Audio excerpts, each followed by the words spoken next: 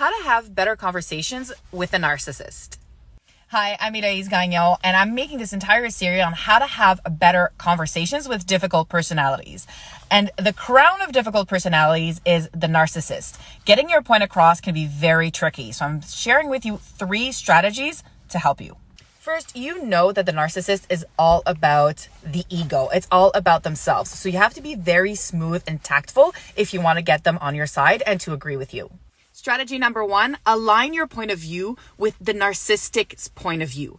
See, narcissists can't fathom being wrong. So if you align what you have to say with what they believe in, they're more likely to agree with you. Because if they didn't, it would make them wrong, which is not going to happen.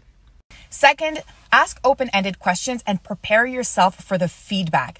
Structure your question in a way that you know will guide the narcissist to tell you exactly what you want to hear from them that will allow you to agree with them and get your point across. And lastly, lead the conversation with irrefutable facts and data. Do not talk about your emotions. Do not talk about yourself. Do not talk about your needs. The narcissist is never going to validate you.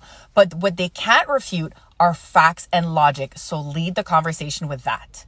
Try it out. Let me know how it goes and follow for more strategies.